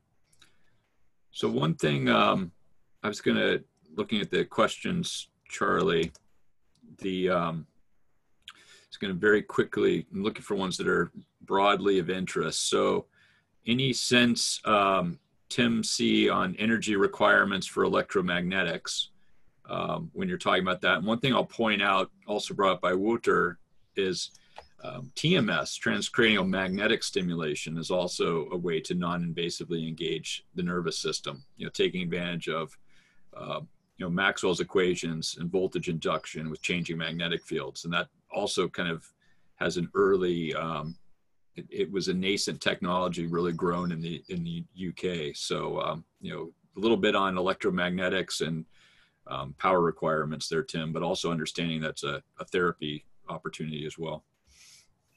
Yeah, on the energy efficiency requirements, I think it really has to do with the amount of power that you want to deliver to the device and the safety implications. So if your device only needs microwatts and is tiny, but you have many of them, it really depends on how much energy you're going to dissipate in the tissue. Ultimately, the key requirement is not to increase the temperature of the surrounding tissue. And so, for example, in cochlear implants, the coils are quite large and they're placed quite closely together. Some of the coils even have ferrite cores. And so efficiencies in those cases are very high. You can get the efficiencies well above kind of 60, 70%. In the case of some of the devices I was mentioning that are kind of millimeter scale and they're spaced a centimeter apart, efficiencies are of the order of 1% or 0.1%, which means that 99% of the energy is being dissipated as heat. But if you're only delivering 10 microwatts, 99% of the energy is only a milliwatt, which wouldn't cause a heating of the tissue. If you're trying to deliver, say, 100 milliwatts and you only have 1% efficiency, then that's a problem. So building on that, there are several thumbs up on the wireless power transfer. So now going the other way, though, the getting data out. And so what do you see are the trends there in terms of getting larger amounts of information out of a device? So I've mentioned coupled coils, but people are using radios to get information out. So far field methods using antennas, generally mixed band radio and things like Bluetooth low energy, they can get up to a few megabits. There have been approaches looking at ultra wideband based approaches, pulse-based approaches that don't require a clock or a carrier. I haven't seen any kind of clinical devices out there that use ultra wideband communication. Also, the challenge with ultra wideband communication is the receiver. So if you're to make a unidirectional wireless link, that's fine if the receiver's on the outside. But if you want to get data into the body, the receiver would consume a significant amount of power. So these are kind of different approaches from kind of a wireless perspective. Great. So Charlie, I'd say the next one is getting more of a clinical perspective from Prasad Maladi. Thank you, Prasad, for sharing. His experience has been mixed with neuromodulation in terms of pain and bladder control. And he mentions that that one of the issues potentially is that you can only stimulate right now with many devices and not record the response of the nerve in real time. And so, Arun, I'm going to pivot this over to you for your perspectives of the role of potentially sensing, or where does sensing come in for dose adjustment? One thing I'll just share briefly is that, one example other than the NeuroPace device that Tim C was sharing was Saluda Medical is actually looking at just this in terms of measuring the evoked potential off the spinal cord in real time and using that to close the loop.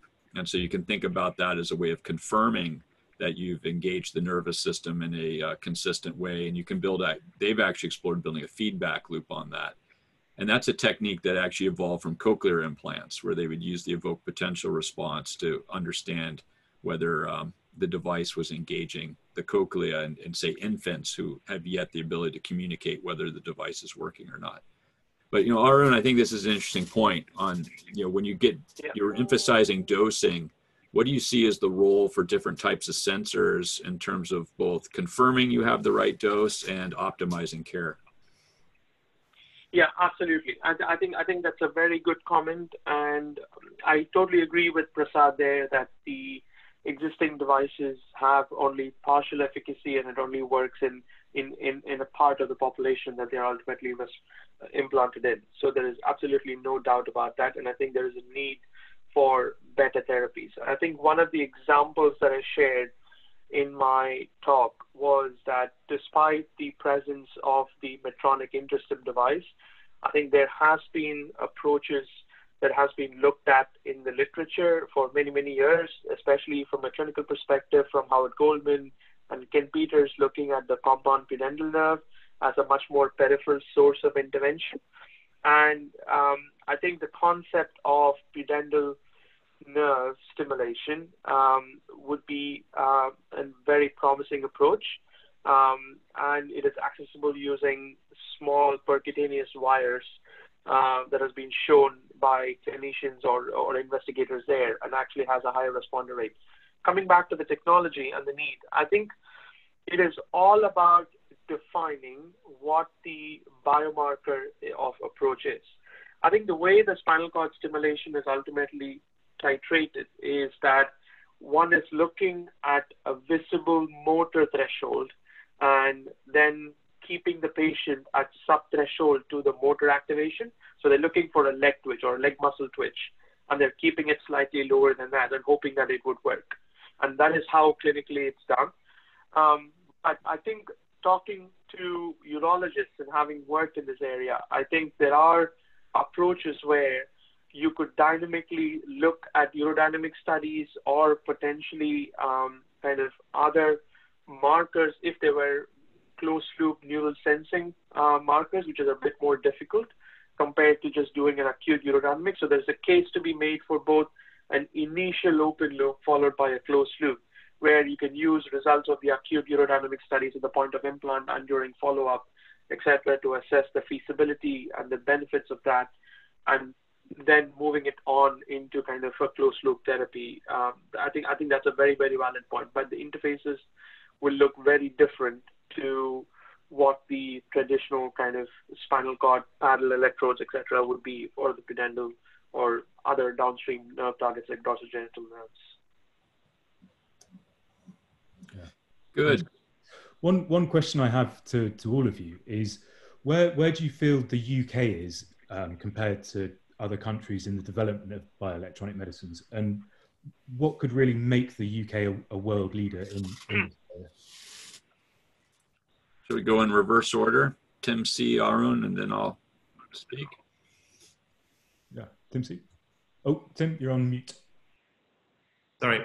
I think I can start off with opportunities, I think regulatory is obviously one of the main causes of the valley of death. And it's really important to build a bridge across this valley of death, both from regulatory perspective, but also from funding perspective. So we have funding, say, to do the basic research. We have funding to spin out a company. It's at these transitions where kind of the regulatory process kills the project. So finding kind of effective solutions at these crossroads is an opportunity. And then, as I mentioned, the regulatory framework and kind of developing. Well, I guess Tim D, you can go into that. That's your area. I'll pass over to Tim D for the regulatory aspect. Yeah, I'll pick up on that at the end. Arun, what are your thoughts? Yeah, absolutely. I think I have a very bullish view on both the existing prospects as well as opportunities for UK, having been in this area and having worked from within the UK. I think there are extremely kind of strong opportunities that have kind of, or rather scientists who have worked in this area, especially I think given the historical view of neuroprosthetics being emerging from UK, and I mean the classic example is Paralympics, etc. Right? But I think more recently, I think the Graphene Consortium, I think the Wellcome Trust funded Kando Consortium, which looks at optogenetics in brain, mood and psychotic disorders, is another great example of where even in the existing areas of deep brain stimulation, I think there are some interesting both optogenetic as well as new material approaches. I do know that there are, in addition to Tim C's work at Imperial, I think there are a couple of other investigators that I think who do an excellent job. I mean, coming back to the whole AI machine learning, Themis Prodoumakis at Southampton has done an incredible job with his memristor technology development, etc. And he's looking to kind of move that into multiple industries. So I think there's a great opportunity there in terms of chips for neuromodulatory applications. And then there are better materials and higher resolution and more flexible materials coming out of the Crick Institute with an excellent postdoc called Romeo Rax, who actually works at the Crick Institute. And I think there are interesting, even within the traditional areas of deep brain and spinal cord, there is some interesting mix of characters there who are kind of prodding and pushing along their own aspects. I think from the peripheral side of things, especially from where I sit in a company and hopefully as an entrepreneur, is that there would be a great deal needs to be done to enable early clinical de-risking studies, which are currently being done in Eastern Europe or in Poland for some of the early cardiovascular neuromodulation studies, or in the US, etc., with their non-significant risk studies. I think that would be a great start. I wouldn't classify that necessarily as a regulatory hurdle, but more kind of awareness and more aptitude from clinicians and everybody involved within that to make that happen would be a great. And then the last one is really to really push forward and maybe even offer neuromodulation, because I think physiology per se, as a physiologist, I would say physiology is a lost art, but almost putting physiology along in the hands of engineers and enabling them to understand systems and look at that from a more holistic view, to then tailor make solutions rather than having a hammer and then looking for a nail. I think it should be the other way around. I think UK is in a good position for that. It has all the right elements, but I think these things would definitely help development within the UK rather than just discovery. That's my view. Yeah, I'll be brief because we're basically at time. The first thing I'll put the pitch, I got to turn off my background to talk about AI as being too clever and whiting it out. So there's a book from the Royal Society, a report out on iHuman, and The reason I point this out, Charlie, is that it actually explicitly goes through the UK strengths. And so instead of doing a laundry list from that report, I just point everyone to that for a more comprehensive answer than we have time to get into now. In the short term, in terms of the technologies, the ecosystem, an element that I'm investing in, and I see we have Anne Van Hostenberg from kind of a King's UCL initiative funded by the Wellcome Trust, looking at quality management systems, first in human clean rooms, that can be a resource for the UK community. And I think this idea, as Tim C has emphasized, of building out an ecosystem structure that allows us to spread the costs out among ourselves, because it's quite a large hurdle in order for someone to, say, create a quality management system for a specific device. But if we as a community can join together in some pre-competitive areas, that will actually help, I think, to drive innovation, help some startups get up and off the ground. And then, as Arun made a reference to, another opportunity for us in, I'd say, our shifting regulatory environment with where the UK is vis-a-vis the political dynamics with the EU and the like, is to say, are there elements of the FDA early feasibility trial system and the master file system that supports investigational device exemptions and the like? Can we pull some of those best practices over and maybe make those available to us through the MHRA and then get access to the trusts? You know, obviously for ethical research, but what it does is help to streamline some of the processes, get rid of some of the redundancies, and, you know, overall just reduce friction to getting those early answers on whether a neurotechnology is viable or not. Brilliant. Well, I'd just like to finish by saying thank you very much to all of our speakers today. We're just slightly over time, but we're pretty much there. So thank you all very much for your fascinating presentations. And a final reminder to everyone that we'll be having another webinar next month on brain-computer interfaces, which I hope you can join us for. So, Charlie, thank you very much. And one quick one is, I just note this will be, you know, we had questions, it will be recorded and made available on the KTM website. And then also, Charlie, we had requests about copies of the slides. And so I'll take that back. We can talk among us as the presenters, and we'll come up with some level of slides perhaps to share and make that available along with the recording of the video. Yeah, brilliant. Brilliant. Thank you very much indeed, everyone.